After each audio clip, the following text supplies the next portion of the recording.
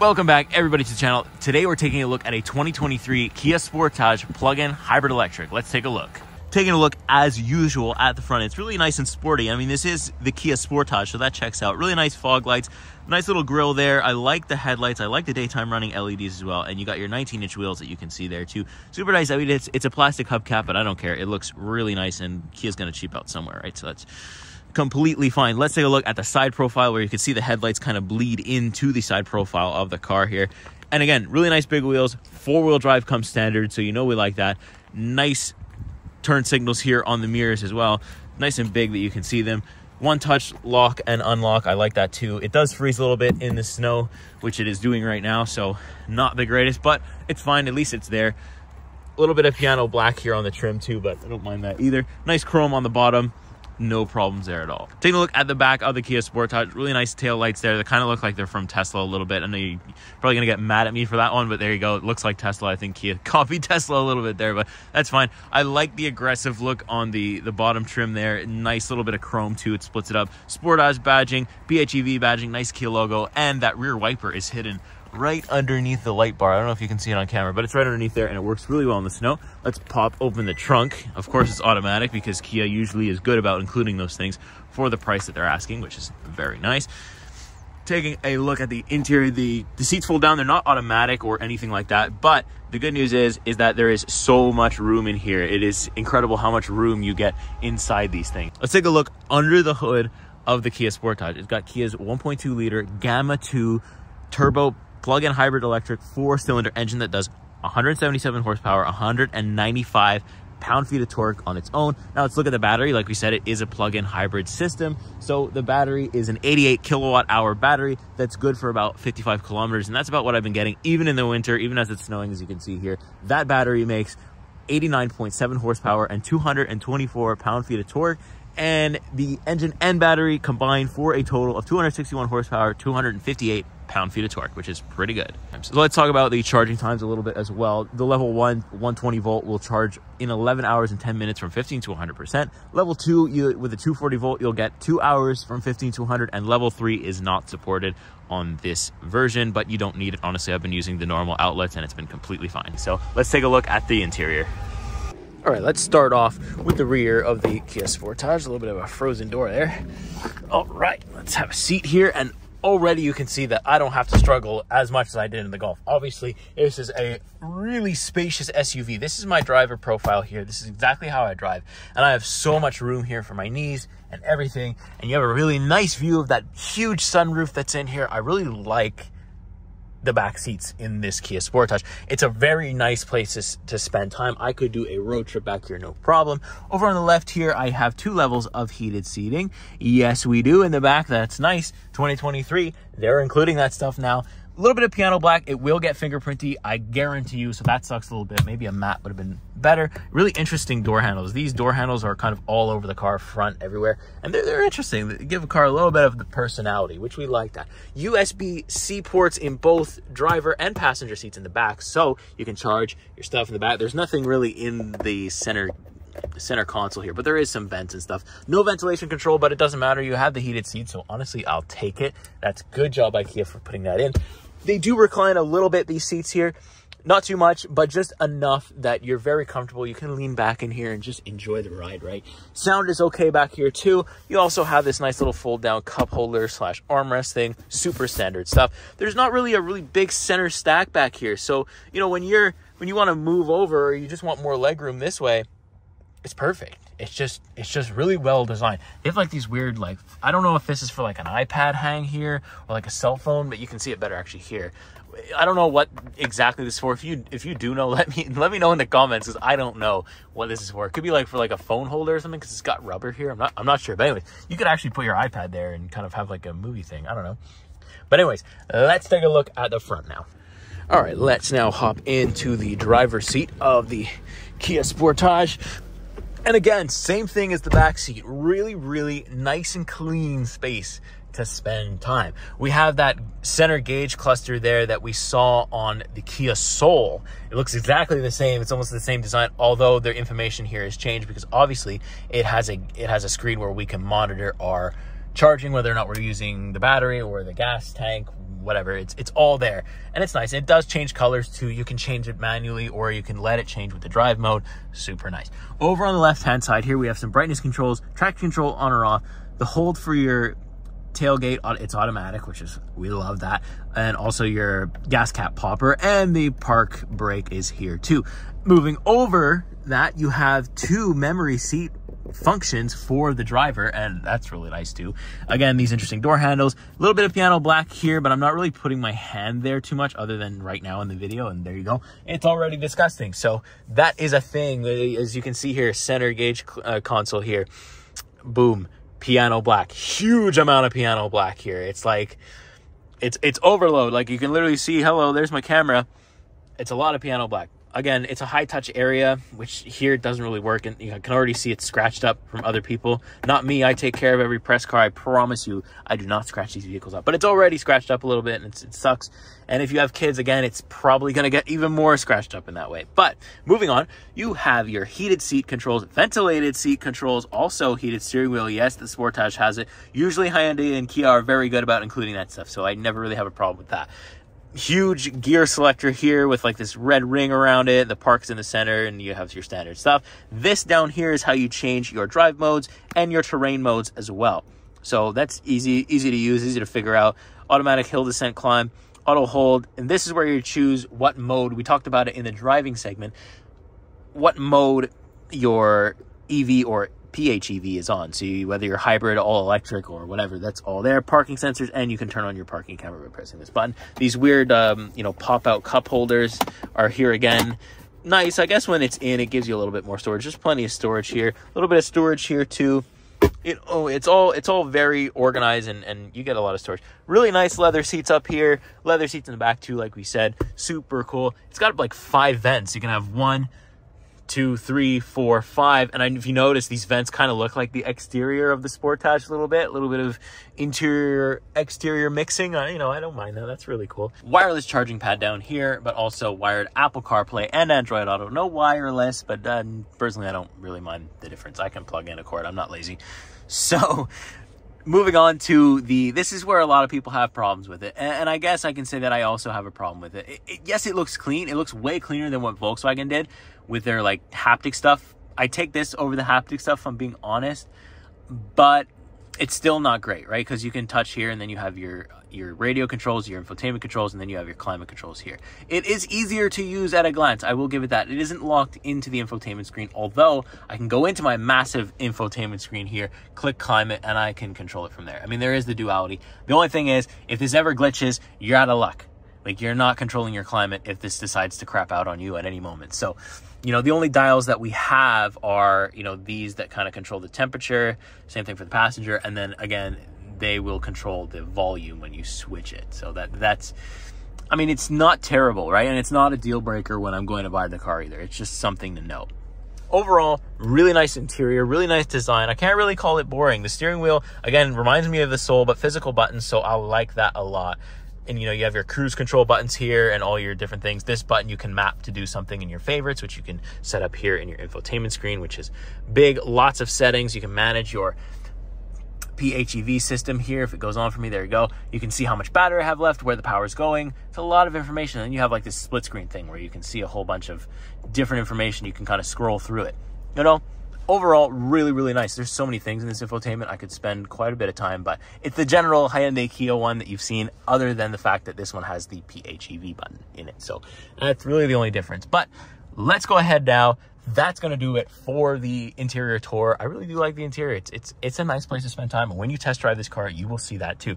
But let's see how it drives. Let's see how this PHEV system behaves on the road. Let me strap that GoPro on and we'll be right back. All right, so here we go in the 2023 Kia Sportage plug-in hybrid electric. And boy, is it sunny out today. But it has been snowing a lot recently. I think we got probably another good dumping of probably about 15 centimeters here in Quebec. So the Sportage has held on very well. The all-wheel drive system has been absolutely no problem, as well as the hybrid system in the winter. You'd think that it would be a little bit worse, but it's not dropped so much in kilometers. You get 55 kilometers on a full charge, but it hasn't dropped too much. It hasn't been going down more than I'd expected to. The heat's been kept up for the battery, so overall really, really good for performance from that battery, and it's going to get you through the winter. Normally, I don't know what it's going to do when it gets to minus 20, 30s, but so far I haven't driven it in really like plus weather at all. It's always been around minus 10 Celsius here in Quebec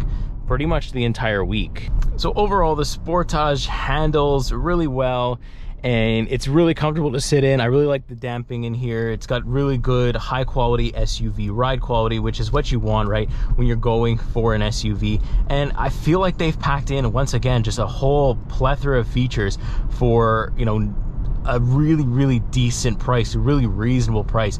Kia does the same thing that Hyundai does, because they're kind of the same company, and they put a lot of features in a car that's maybe you know, quite affordable to the majority of buyers, which is something I personally love to see.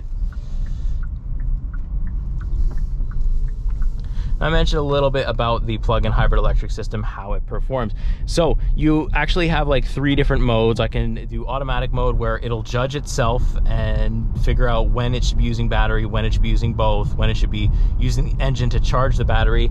Then you have the hybrid mode, where it's always going to use both, and it's going to try to use both systems as much as possible to be efficient. And then you have electric mode, where when it can and when it feels like it's the right time to do it, it will let you drive fully in electric mode. Now in the winter, I do get a little bit less electric mode than I think I would driving this car in the summer, but that being said, it still is really good. And when the engine decides to kick on, it really doesn't bother me, because you barely even notice. Like, as you can see, I don't know if you can see the center console there, but it's telling me that I'm fully in electric mode right now. So the electric motor in this car is driving the car. The gas engine is off. So right now I'm saving maximum gas because I'm all on electric. So that's really nice. But it will kick on. Say if I up the heating, or, you know, want to turn on the AC, or I want to turn on my heated steering wheel, then it might kick the gas engine on to power those systems. But other than that, if I just keep it steady here,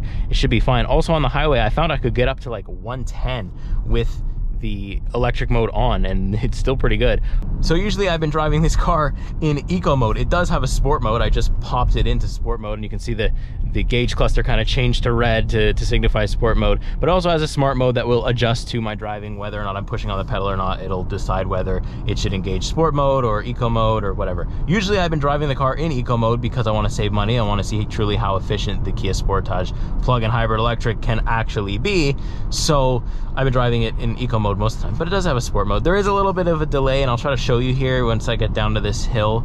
There is a slight delay in the pickup, where it kind of like doesn't really understand what I want to do, and it just like it slows down quite a bit. So here, I'll stop just a little bit here, and I'm not gonna stop all the way because I'm on a public road. It's busy here, so I will just pump the brakes, and 3, 2, 1, punch this.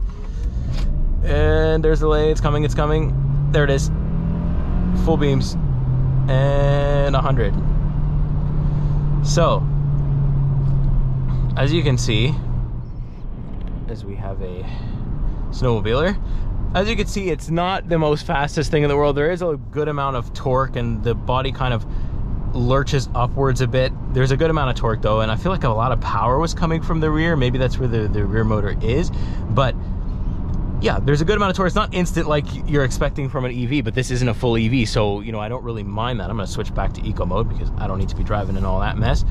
But yeah, I mean, you're not gonna have a problem passing traffic. If you want to have a little bit of fun, you pop it into sport mode, and, you know, the steering becomes a little bit more stiff, and the throttle becomes more responsive, brakes as well. So it is there if you need it. I don't ever see a point to it, as you're trying to save money when you buy this type of car. But I guess if you want to have a little bit of fun, or pass some slower traffic on the highway or on a road trip, whatever, well then you're gonna have absolutely no problem, because it can still go. It's still got, you know, just over 260 horsepower in this thing. So it combined with the gasoline engine and the electric motor, so, you know, it's still good.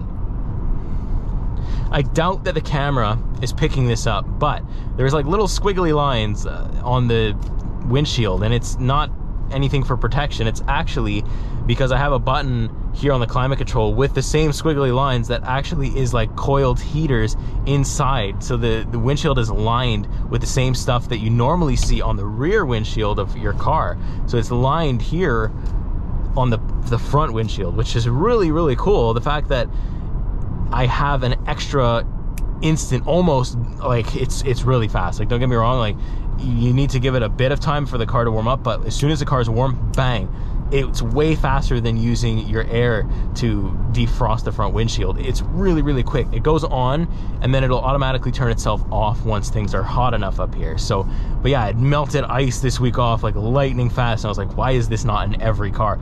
But now that I've pointed it out, I don't know, maybe you're driving your Sportage, you didn't realize that was there, but it is. And like once I saw it, I kind of couldn't unsee it for a while, and then you just get used to it. It doesn't actually affect you that much. So braking in this car, of course, it does have regenerative braking, and also when I let off the throttle, then I'm regaining gas. You can see in my center gauge there, it says charging. So, and then I'm braking now, it's still gonna say charging. So it is actively putting as much power as it can back into the battery like normal EVs do. So this plug-in hybrid electric system can do that as well, which is really nice, because if you're ever going down a lot of hills or stopping and going a lot, you're actually putting power back into your battery. It might be a minute amount, but it still adds up, right? You're still adding to your overall efficiency. Talking about overall efficiency, so far I have driven this car 373.7 kilometers, and my fuel economy is 5.2 liters per 100 kilometers. That's absolutely smashes, I'm pretty sure, the normal Kia Sportage that you could get. Absolutely destroys it. So I'm pretty sure that if you drive a normal Kia Sportage, you're probably at like an 8 or a 10, like minimum or maximum, whatever. But this is absolutely the way to go, I think, if you're in the market for a big SUV like this that has a nice room in the back, nice room in the front, comfortable, really nice ride quality, really good all-wheel drive system, and it's going to save you money, and that is important, right? I mean, sometimes in some places you can even get government incentives for plug-in hybrid electric vehicles, so the cost of this also would come down as well for you, which is really nice. So overall, the Kia Sportage has been super nice this week. I've enjoyed it a lot. It's simple, right? It's nothing crazy. It's nothing that's going to blow your mind. It's just going to save you money while you're using your car, and you just can't go wrong with that. It's got plenty of room in the rear, lots of space in the front, a little bit of piano black, maybe we'd like physical buttons on the climate control side, but it's clean. I will give it that. It does look nicer than the Volkswagen we looked at last week in terms of climate control. But you know, I'll take it for what it is, and for the price that Hyundai Kia are asking for this, you know, below about $47,000, and that's excluding, again, if you have government incentives in your area, it excludes that. So, you know, we could get this car for very cheap, and you're going to save a lot of money in the long run, and I love that about it. And overall, the exterior styling is really nice. I think it's the best looking Sportage that Kia has. I think they've done it again with, you know, redesigning a car and making it a car that people want to buy, just based off the exterior look, based off commercials. This car looks really good in commercials. I can't, however, speak to the reliability. I know a lot of people in the comments tell me that I won't buy a Hyundai Kia because reliability issues. Personally, I won't be able to tell you how good the reliability is because I only have these cars for a week, so I don't know, you know. But obviously there might be an increased risk or something like that when it comes to having a plug-in hybrid system. You might need to take care of things just that much more. But the good news is that they do have a warranty on the battery, on the engine, and overall on the car itself. So Kia has kind of tried to take care of things there because it is a newer technology, this plug-in hybrid thing that they're doing. So that's good news if you do want to buy this car and you're worried about reliability. It's not really going to be an issue if you can get the warranty. Now, how they enforce that warranty, I couldn't tell you, and I won't be able to tell you. But I'm sure in the comments you'll let me know if you have any horror stories. But yeah, I think that'll do it. I think I'll leave it right there for the Kia Sportage. Overall, really, really great time with the car. Really not too many complaints besides like the lack of touch buttons, but honestly that's it, you know. And if that's it in a car, well then I think that's worth every penny, right? I mean, cars are only going up this year and forever. I think they're just going to get more and more expensive as time goes. So hopefully this has helped you make your decision. Hopefully I've given you some insight into the Kia Sportage. And let me know in the comments, do you like the Kia Sportage? Do you think there's any features that I should have mentioned? You know, let me know so we can have that discussion in the comments, and then maybe other people will read them and it will help them out as well. That's my goal, as always, is to help you make the decision on what kind of car you want to buy. Or if you're just interested in new cars in general like I am, and you want to drive them, and you know, maybe you don't have access to them like I've been lucky enough to do, well, let me do that for you, and you know, let me show you the ride, and let's talk, let's have a conversation. So with that being said, make sure you like, make sure you subscribe. I think like only like 0.3% of my viewers are actually subscribed. So go ahead, if you're new here, if you've never seen a video of mine, click that subscribe button. Let me know you're here.